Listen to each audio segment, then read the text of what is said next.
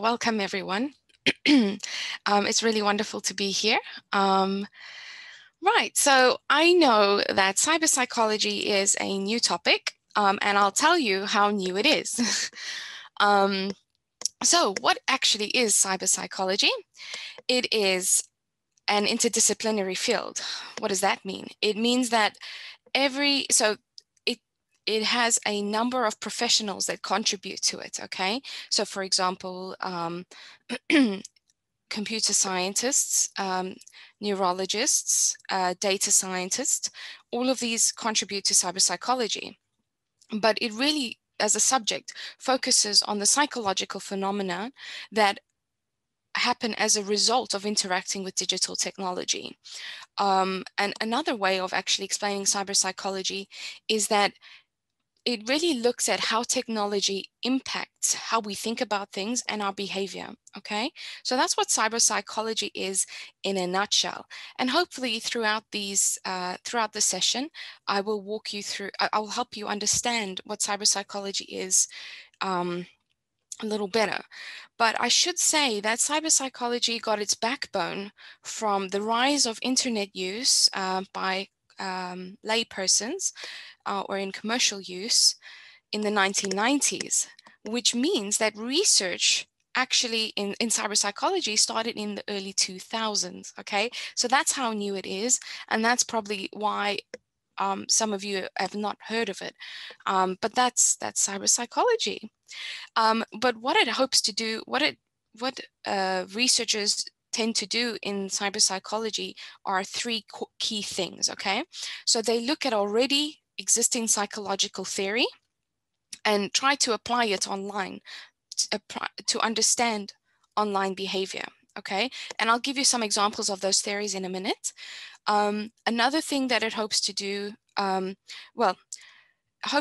is explore, and what it does is it explores how we can use technology to enhance human performance.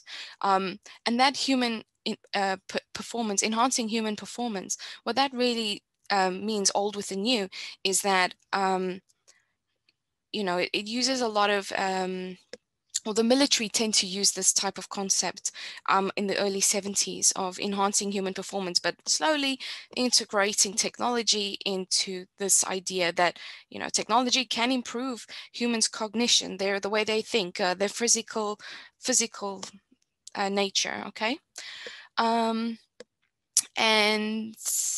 another thing, this is some design, so design in terms of designing websites, okay, and applications and software. But a nice little area that's tucked in under the branch of cyber psychology is something called either human factors.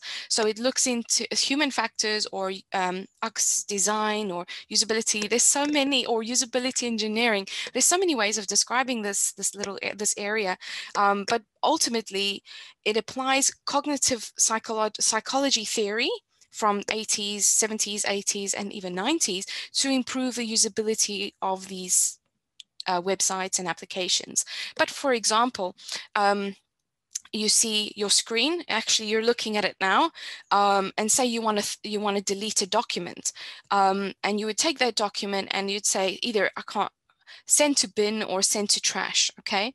And then if you go to your trash can or recycling bin on your desktop, you will see that it looks like a trash can that you have in your office. So that was the idea, is that it wanted to replicate and create icons that are very usable for you as a user. So that's what that area looks at.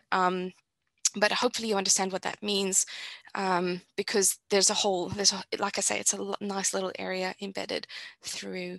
But I'll walk you through some examples in a minute. So first, okay, so like I said, there's many different parts to cyber psychology.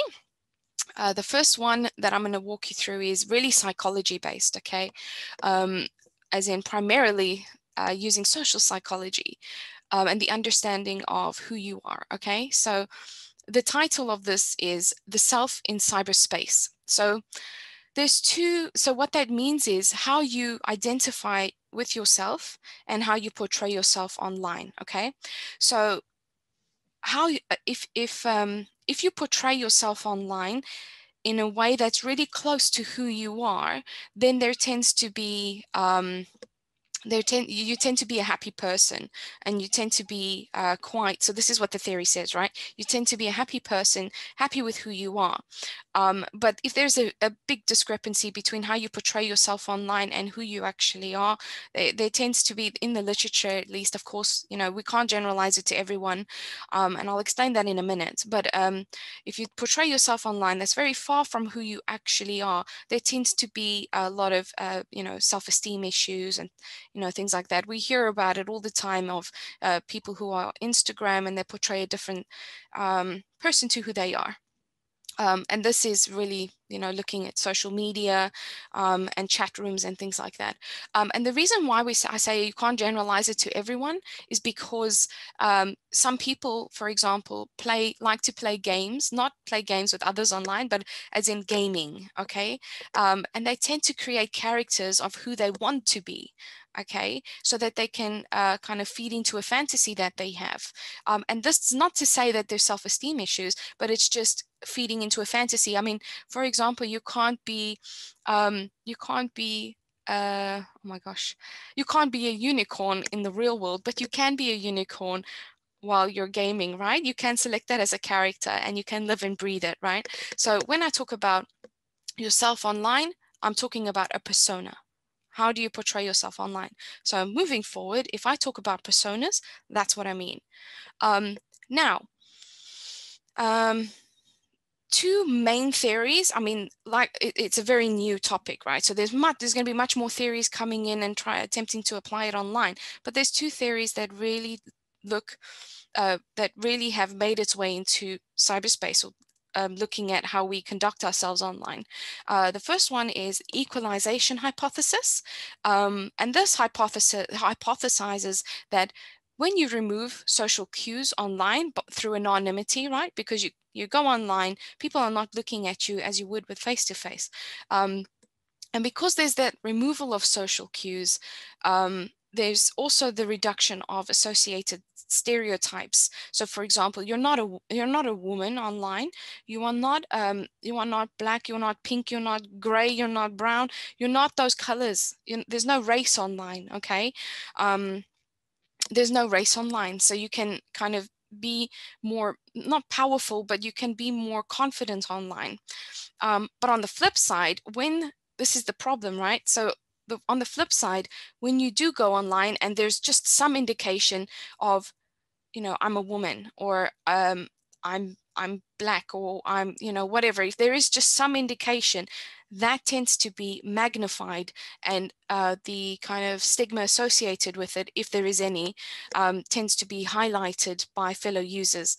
So that's where it can cause harm, but mostly it's good because the social cues are removed. And with research, we tend to look at both sides, right? So you can't just kind of look down one avenue, you have to look at both. And what they did find was that there is kind of that component, and that if, you know, if you say girl_365, then they're gonna be like, oh, she's a girl, she can't play games, what is she doing here?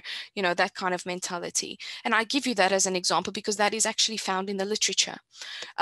Now, I personally love that this topic has come up in online cyberspace, because this is, I say it's infamous. It is infamous. It's an infamous study that was conducted in 1973 that proposed an idea of de-individuation. The idea, it's a theory, but it's an idea that when a person is given a persona, or given something to a role play, they will really take on that role. And so what the study was aimed to do was to look at it's a social experiment in 1973 at Stanford University, and researcher Philip Zimbardo, he wanted to create a prison simulation where he recruited participants, and participants were randomly assigned to either a prisoner or a guard. And the experiment was supposed, just really quickly, right? The experiment was supposed to last a really long time, but it only lasted 2 weeks because the guards had adopted the persona or the identification as a guard, a prison guard, and became very brutal towards prisoners. And the same on the other hand, on the other side, is that prisoners really adopted that personality of a prisoner. So they went on hunger strikes, they misbehaved, and they truly believed they couldn't get out of the prison. So of course that had to stop for ethical reasons. But this theory can really apply to online, in that, you know, if you identify with a group, so for example, let's say 𝗟𝗶𝗸𝗲𝗃, let's say, for, I don't know why that numbers come to me, but it's an example. 𝗟𝗶𝗸𝗃 joins a male, joins a female group, like chat room, and it is now their group, and they meet every week or whatever the case may be.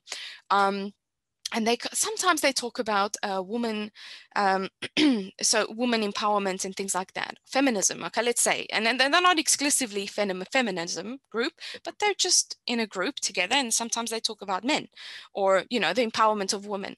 But then mistakenly, because it is an open group, this is an example, right? An indicated male comes in. The woman in that group will really adopt who they are and really attack that male, okay? So that's the idea of the individuation online, is that whichever group they're in, people really identify with that name of that group. This is why labeling of chat rooms or whatever the case may be, or even names groups on Facebook, you know, you get those pages. That's really important, because it will really define how people behave within that group, or that page, or whatever you call it, right? And I've put this lovely little picture here so that you can see so Philip Zimbardo, if you want to read it.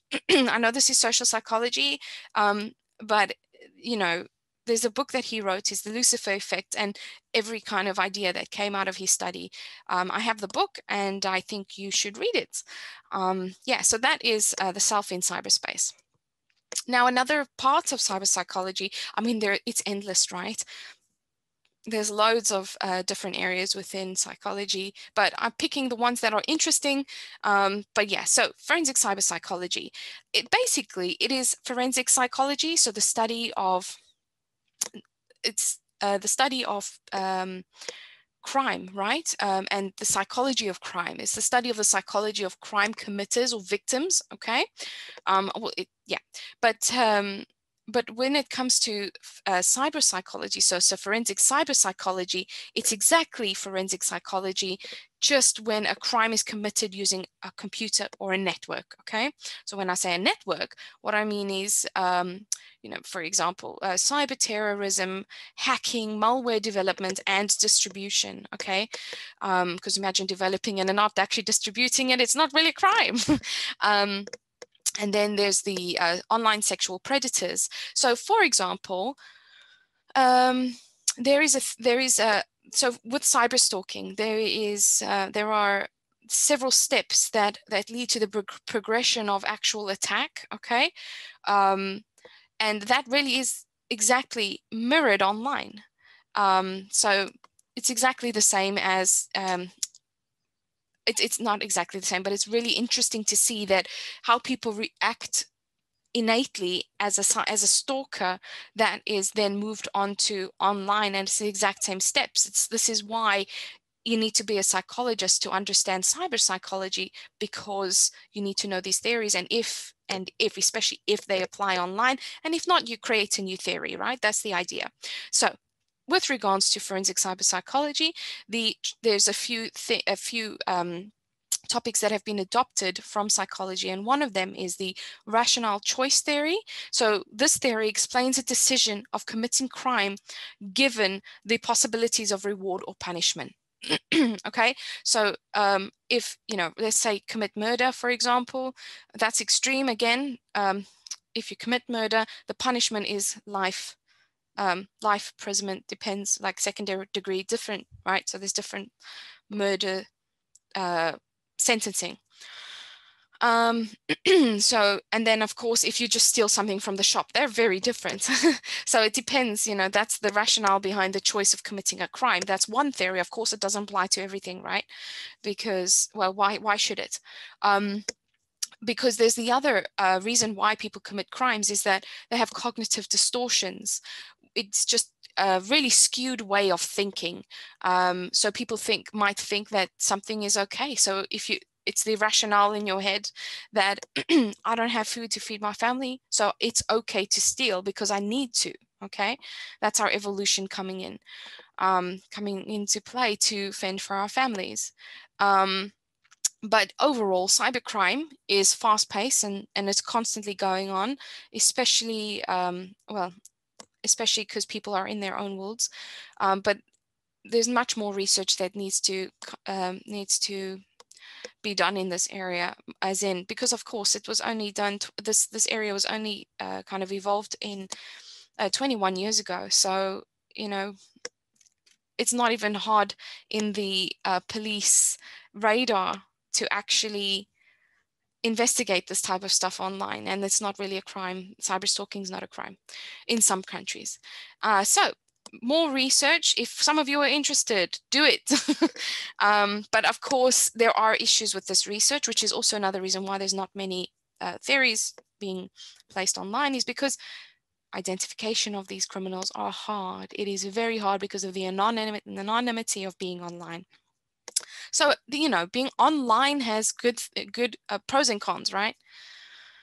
Now, 𝗟𝗶𝗸𝗲 is actually just therapy taking place online. Okay, so that could be either asynchronous or synchronous, in terms of asynchronous being offline. So you could email a therapist just telling them your feelings, and you could do that as well, text message or whatever the case is, it's written. Okay, that's the idea. But then you also get synchronous, which is online, so a video call or phone call. Okay, but with anything, there's pros and cons. So the pro is that, you know, clients tend to be more honest and cooperative because they don't see your face. So, or, you know, they're just more honest and open, and you can really, the therapist and the client can really go into deeper topics in a shorter time. You know, people don't have to travel to the place of therapy as well, which, you know, sometimes, you know, they can be late or whatever. There's just a lot of confounding factors. And of course, if it's text-based or asynchronous, you get a written version, so you can always go back to what the therapist has said. But of course, with anything, there is negatives. Okay, so you will clients will run the risk of finding deceptive e-therapies online. There's a risk to confidentiality being hacked, right? There's also, and this is one of the big reasons, is that there's a lack of nonverbal cues. Okay, this can lead to serious misunderstanding from both client and the therapist side. And that, you know, I mean, if someone's sad, so I mean, you can hear it in their tone of voice, but still it's not the same. And half the time therapists are not really trained at that level to actually pick up the tone of voice if it's phone call or whatever the case may be. But yeah, and then obviously internet connection, which I hope some of you are not having today. Issues. Okay, and then now addiction. So this is the other part of cyber psychology, is that people can get addicted to being online or looking up content online. So the idea is that persistent use of the internet can actually lead to being addicted. Okay, and this also goes for online gaming as well. And actually, just persistent use of internet or internet addiction has actually made its way into the Diagnostic Statistical Manual for diagnosing mental health issues. So this is something to be aware of. And key signs, I mean, for example, I'm addicted to my phone. I know it. And we shouldn't really throw this term of addiction really loosely, but I can tell you, is that, for example, we all think that we're addicted, right? But, you know, the key signs to look out for is that if you're not by your phone or you're not online, you're constantly thinking about it. You're constantly thinking of questions and then, oh, let me Google the answer. And if you don't, then it really induces some serious anxiety if you're not doing that, okay? So that's what the drug addict's brain is. So addiction applies across models of addiction are applied to a multitude of things, okay? Even though, okay, so it can be applied to, you know, exercise. People get addicted to exercise, sex, gambling, gaming. They get addicted to relationships, of course, shopaholics, and then internet usage. And this was conducted in, this research was conducted in 1997. So it just shows you how early that is when it's applied to online.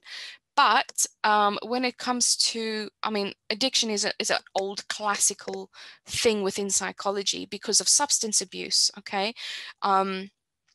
Substance abuse, well, and if people don't actually get, for example, the substance that they seek, so their choice of drug or exercise or any one of these key points, they tend to have withdrawal symptoms, so shaking. Well, it depends. So shaking,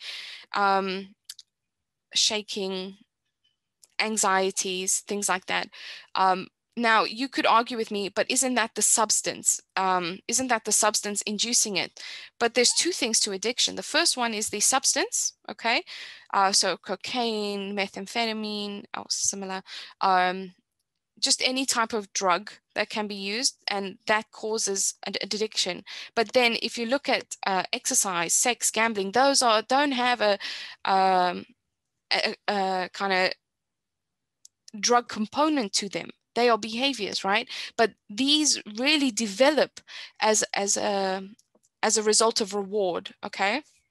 So exercise, endorphins are released. When you're done exercising, endorphins are released, so you feel really happy. I'm not going to go into sex, gambling, same, is that, if you win, you get endorphins released and you get really happy. Gaming, you're winning, it's great. And then when you don't win, it's very frustrating. So it's got to do with this reward system, right? And that's the classical model of addiction.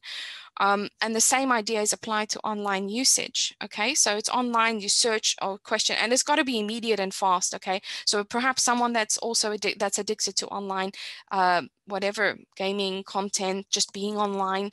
If they're not online, just look at their behavior when they have no internet access, or there's a slow internet connection. It really, you see the behaviors. I'm sure you've seen some of those videos out there where a kid is really angry at their mom for taking away a PS3 or a PS4 now, but PS3 because they're old videos. But yeah, so that's the classical models of addiction. So I've just talked a little bit about gaming addiction, online gaming addiction, or actually they're the same for internet addiction as well. So in 2006, researchers conducted research with 10 Taiwanese teenage gamers that were considered to be addicted to gaming or just being online. And they found ultimately that there's 4 main reasons why people get addicted to playing games or being online. Is that they use, of course, entertainment and leisure, of course, but they use it as a coping mechanism, emotional coping mechanism, because the world out there is just too hard for them, or there's something going on in their life, is what I mean, that they are not able to kind of connect. They just want to escape, okay? Just an escape. And then it's excitement and challenge seeking. So that's what really, as we spoke about last slide, is that's the reward and the reward side, that, excitement. So that's what gets really addictive. And then, like I say, escaping from reality, okay? Okay, so now we're moving to technology, psychology, and technology. So this was that little component that I mentioned about human performance, increasing human performance, and using technology to help with thought processes and things like that. Yeah, okay. So, right. So first part of the psychology and technology is human-computer interaction. Now, this is probably something some of you have actually heard of. It is a computer science. It's tucked within computer science. But for example, it's tucked within computer science, but it has a psychological component. So, for example, HCI researchers will often collaborate with psychologists in research because they're closely related, but they don't but you know, of course, the psychologists know more of psychology, and the HCI know more of the online environment, or not online, sorry, the technological environment.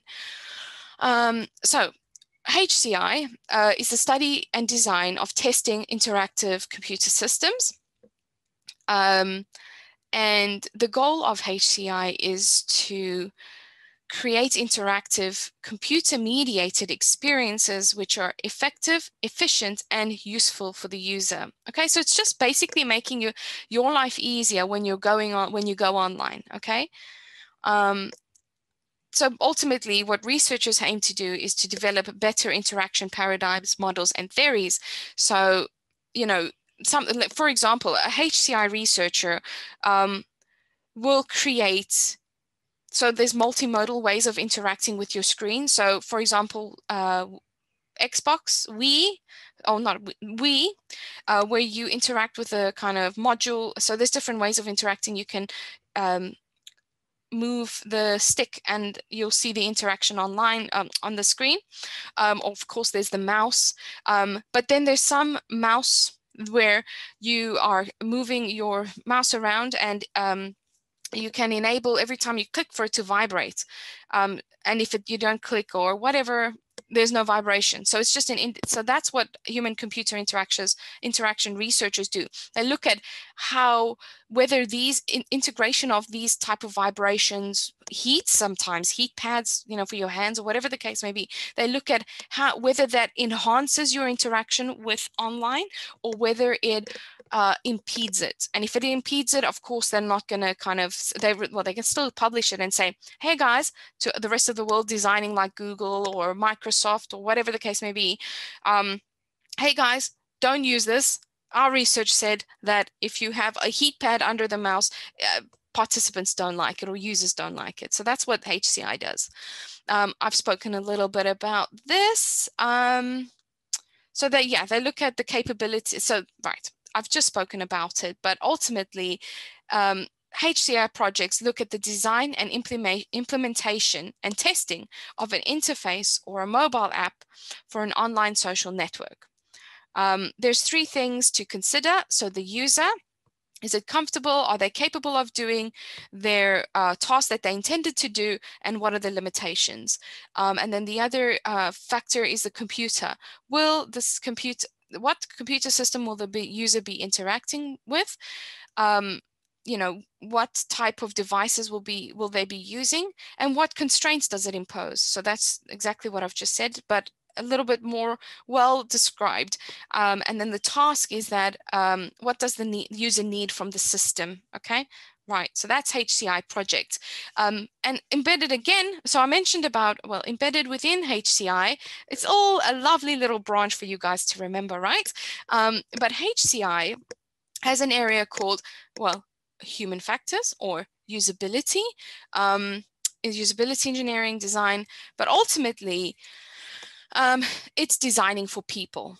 Okay, so thinking about how it's making people's lives better every day, and helping them to make decisions, planning a meal, painting, writing, composing things. Okay, and this is all what human factors is.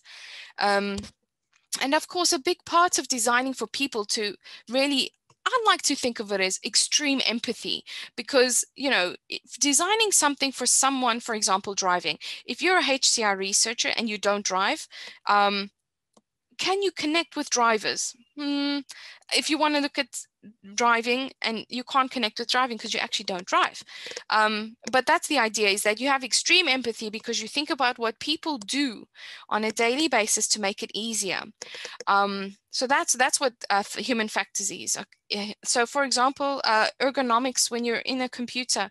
So if you look behind me, my chair is quite long, quite high. That really helps with my posture. HCI researchers help to design that, or the structure of my mouse. Anyway, I'm going in circles. But in order to, for example, design a really good interface, for example, there's a key factor that is important here, and that is the role of memory. Okay, so for example, if you're on the homepage of, let's say, Facebook, for example, if you're on the homepage of Facebook, you will you will need to, and you want to look for a friend that you haven't seen forever, you go and you click friends, and then list of friends come up. So the idea is that things are meant to be intuitive. So for example, if a person is selling clothes online, I don't know if you have it where you are, but for example, ASOS online clothing shop, they designed their products, and you can kind of move toward between pants or trousers, sorry, pants, whatever, blouses, whatever the case may be, through different clothing lines.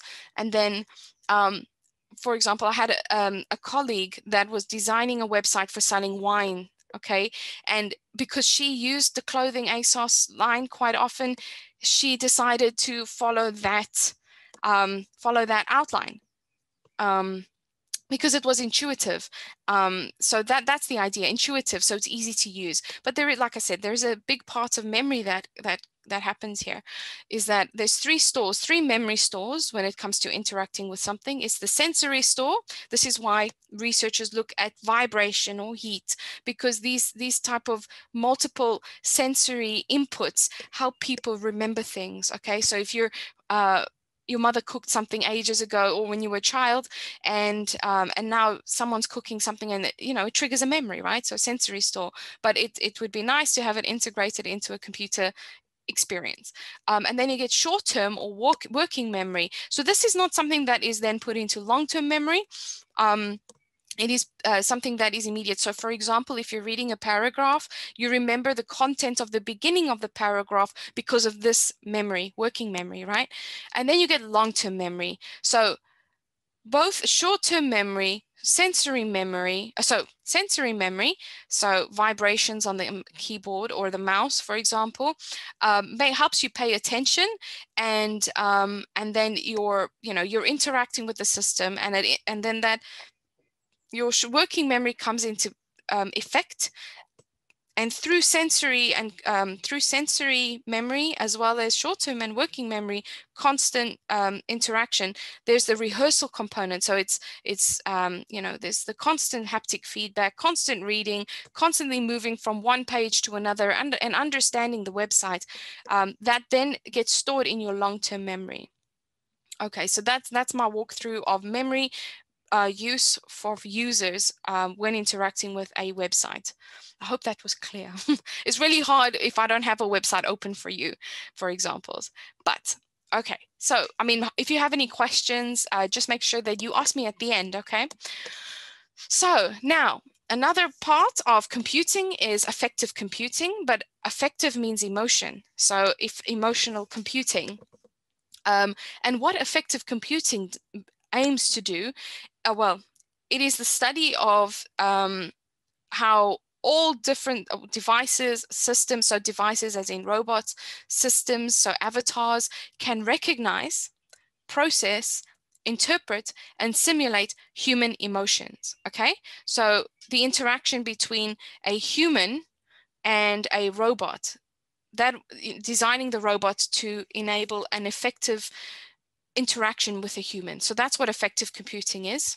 Okay, it is immediately related to emotion. Okay, emotion theory, and it's multidisciplinary. As with all of this it's multidisciplinary. So it includes computer scientists, psychologists, and cognitive science.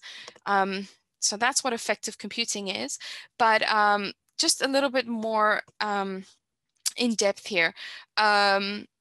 Effective computing and social interactions, basically, in order to help simulate a human interaction with, a robot or an avatar, an online avatar or agent, you need to capture human-to-human interaction and then simulate that in the human and robot or agent interaction. And what the area within affective computing this is called, it's called social signals processing. So social signals processing captures human-to-human interactions through a lot of technologies that are able to capture this interaction, and then simulates it and designs avatars based on that interaction. So that's the two. So it's effective computing, and then the social signals processing domain, which is within effective computing, and it is the basis of understanding human interactions. Okay, and that's obviously primarily based on psychology. Psychological literature and the theory of emotion. Again, you see how all of these really take on old psychological literature. So theory of emotion. This theory of emotion started back in the day with Charles Darwin, okay, where Charles Darwin is an evolutionary biologist, and he said that there are emotions, facial expressions that people display that can be recognized across, or that can be recognized. Okay, so that's all he said. And then in 1960s and 1970s, a researcher by the name of Ekman actually further studied it and found that there are five or six, depending on which approach you're taking, 5 or 6 core emotions that really that can be recognized across the globe universally. Okay, because what he did was he looked at he's an anthropologist, so he went into some tribes in Amazon and some tribes in Africa, sorry. And he showed them these faces, and they all described happiness as happiness, sadness as sadness. And the one with the most accuracy was anger. And it's just really interesting how this really ties into evolution, and how, you know, anger is survival, right? So if you see someone's angry, you'll avoid them, right? So evolution. But of course, with any theory, there's been a lot of criticism with that theory. And other people have come up with lovely different theories to say that, you know, it's not universally recognized. There are cultural differences. There's just so many differences that it's not the same across for the whole world to recognize, right? So yeah, if I had to go, we could have a whole session on the different theories of emotion, but the key one that you need to know is that there's the basic emotion theory, where there's 5 or 6 emotions that people think, that these researchers think people are able to recognize universally.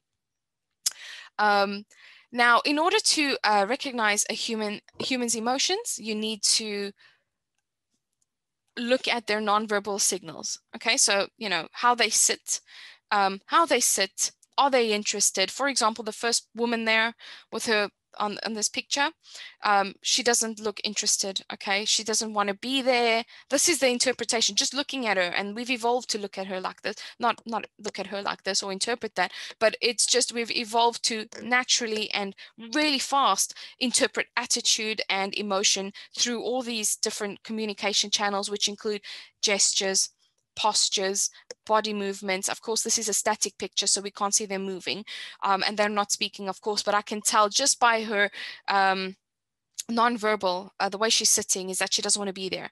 And the second woman, I think she's quite sad, or she's there for a reason. Oh, this could be projection, but she's happy to be there. Not happy to be there. She's very sad. Something's going on in her life. And then the third woman, she's thinking about something on the paper, and so is the fourth person, and then the fifth person is struggling. So yeah, so that's basically, I mean, it doesn't mean that exactly, but this is all from the nonverbals that I can read there. But yes, there are different channels of communication, and social signal researchers call this different modalities. And of course, you get facial expression, postures, and I've mentioned that. And this is so in order to develop effective agents that are able to interact with a human, you know, like I said, you need to capture human-to-human interaction and then inform the development of the avatar, right? So in order to do that, you need, these researchers have technology that's able to capture facial expression. I'm sure you've heard, it's all over the news, everywhere actually. So you capture facial expression, you can actually capture gestures, postures, body movements, and this is what is being captured in this human-to-human interaction, which is lovely. So I've just mentioned about social signals processing, but this really provides, the last one really provides a great description. Modelings of social interaction can potentially be used to train an unsocial machine to interact with humans using appropriate nonverbal cues to ensure the interaction is more natural and, as a result, trusted by users, which means that they'll come back and use the agent again. Of course, if you're trying to sell something, then that's great because people are going to buy your product. Okay. Now, I just want to give you a little view on a technology that's able to capture emotion in the voice. So let me just give you some background. This software is called 𝗟𝗂𝗃𝗃, and it claims to detect emotion from the voice. And that's one channel of communication, right? So if you can see here, this is the technology here, and it's presented in a diamond shape. So here you can't really see it now until the video is played, but it's confident, emotional, there's energetic, there's passionate. So these really are the emotions that are captured when a person's speaking. So for example, if I was talking to you now and I had the technology on, it would, I don't know what it would read, probably energetic or confident or happy to be here, basically. That's what the technology, but I wanted to show you specifically in two people, Winston Churchill, because Winston Churchill is a very confident speaker. He really knows what he's talking about, and he adopted the love of a whole nation because of the way in which he communicated and did his speeches. Okay, they really charmed the world. Okay, so the nation of the UK. So I'm going to press play. So hopefully you can the idea, right? So the idea was that he was confident. So let's have a little play here. Let us therefore brace ourselves to our duty. So bear ourselves that if the British Empire and its Commonwealth last for 1,000 years, men will still say, this was their finest hour. So as you can see, there's so this is a little summary. So mostly he was excited. Mostly he was, let's just close that. So confident and excited and energetic. So this is the absolute summary of how Winston Churchill portrayed himself, emotion. And the thing is, these emotions are unconscious, okay? And this is what the technology supposedly picks up. And now another key speaker in history, or not key speaker, but key speaker for the reason I'm about to tell you. So he was King George was I can't remember the number that he was. They'll crucify me for that. But King George was a really nervous speaker, and he had a stammer or a stutter. And whenever he was due to give a speech, he had a script, and he read it many, many times before he actually got to give a speech. Give the speech or press on the radio live. You're now live. So he was very nervous. Let's have a look at the outcomes, the emotional outcomes detected by this technology. In this grave hour, perhaps the most faithful in our history, I send to every household of my people, both at home and overseas, this message. So you can see there's some confidence, there's a lot of mental effort, and he was quite stressed. So that just shows you the capabilities of some softwares out there that are able to detect emotion in the voice. Now, this also, I mean, we're almost finished, but this really, so that technology then helps to develop intelligent tutors, okay? So, for example, in therapy session or a support session, so one technology that's been developed is, or agent that's been developed is called Multisense, or it's a project, and it's designed to help interpret nonverbal behaviors to infer psychological stress. And so this, now we've passed the social signals processing domain, which I've just shown you some technologies that's able to do that. Now, once that's captured, defined, and then developed, this is what it looks like right here. So this is the applied version of what we've just been talking about. So just briefly, oh, this is going to be really loud.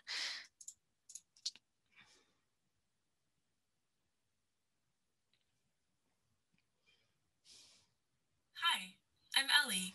Thanks for coming in today. I was created to talk to people in a safe and secure environment. I'm not a therapist, but I'm here to learn about people and would love to learn about you. I'll ask a few questions to get us started. And please feel free to tell me anything. Your answers are totally confidential. Are you okay with this? Yes. So, how are you doing today? I'm doing well. That's good. Where are you from originally? I'm from Los Angeles. Oh, I'm from LA myself. When was the last time you felt really happy? When was the last time? Okay, so it's 3 minutes. I don't think, I mean, you get the gist of what this video is showing, and I want to get to your questions. So as you can see, this is, I mean, it doesn't look that way, but this is just the model. The face is just the model, you see the codes on the eyes. And this is really what the Simsay therapist or support worker is looking at, and has been programmed to not look at, but programmed to detect. Okay, and you can see the gaze, attention, and body activity here, and a whole as well. It's captured down here as well. So that's the end result of what I've just been talking about with social signals processing and emotions, and emotion detection, and yeah, human to human simulation. So this is the end result. So thank you for your attention, but let me just conclude and summarize what I've been saying. So cyberpsychology is a really new area in psychology that hopes to understand the impact of technology on the human psyche and behavior. And there are many components to cyberpsychology, as you have come to find. Thank you so much for your attention. Thank you so much, Dr. Monica. I think we will just end the session here. Okay. Thank you, everyone. Thank you, guys. Hi, everyone. Thank you for tuning into this webinar. We know for sure this skill will go a long way. So if you have any questions, feel free to drop them in the comment section below. Don't forget to like, share, and subscribe for more webinar replays. See you again. Bye.